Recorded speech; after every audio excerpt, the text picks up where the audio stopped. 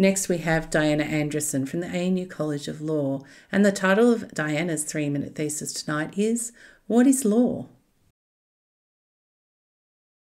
When Indigenous Australians describe their traditional law, they describe a complex system that connects people to country.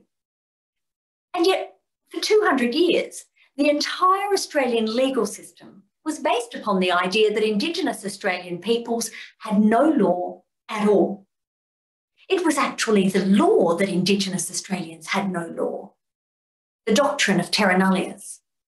Now, as we all know, terra nullius was finally rejected in the landmark Mabo decision, nearly 30 years ago now. And since then, Australian law has, at long last, acknowledged that Indigenous law does exist. So I wondered, what was it that changed 30 years ago? Was it that the courts had developed a new appreciation for Indigenous law? Or had our own idea of what counts as law become more open? I researched over 200 years of British Australian legal thought, searching for anything I could find on the idea of law.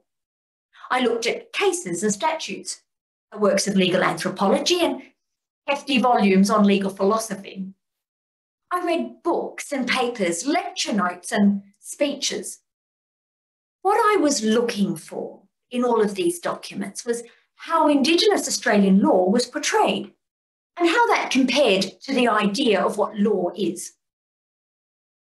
What I found was that across the centuries, across multiple and diverse schools of thought, all of these theories that I looked at had one striking thing in common. All of them singled out Indigenous Australia as the prime example of what is not law. And that's when it occurred to me. This was never about Indigenous law.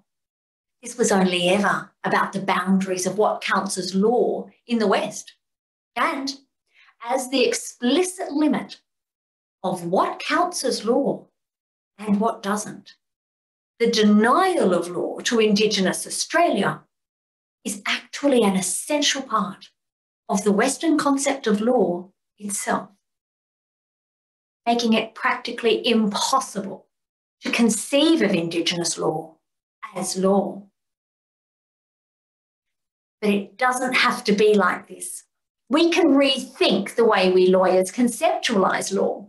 We can open our minds and our hearts to what Indigenous people say about what law is.